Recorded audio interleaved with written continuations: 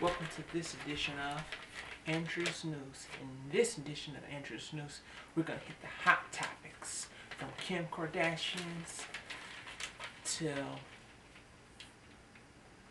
to Deception.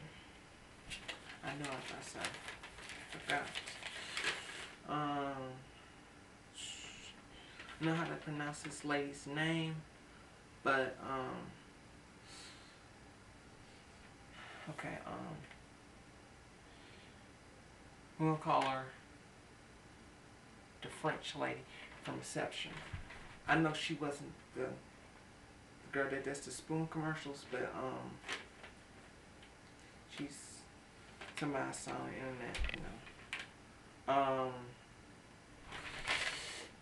the thing that got to me is that she's 35, she's engaged. No, not right. She's 35, but she's not engaged, but she's pregnant. Yeah. 35, pregnant, and not married. That's what we're working with, America. That's what we're selling for. Okay, other news, the Kim Kardashian sisters were sued $75 million for unpaid debit card fees.